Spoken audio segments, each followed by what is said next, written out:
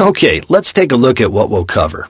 The first section is called Plan It. We're going to show you how to plan your study. The next section is called Do It.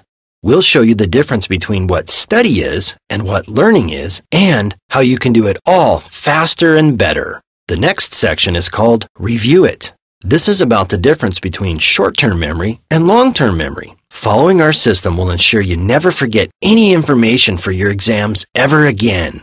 After that, we start to teach you some great skills. The first is called Mind Maps 101. This is one of the best ways to help you organize and summarize your study notes. They're also great for memory. In a recent study, mind maps were shown to boost memory by 32%.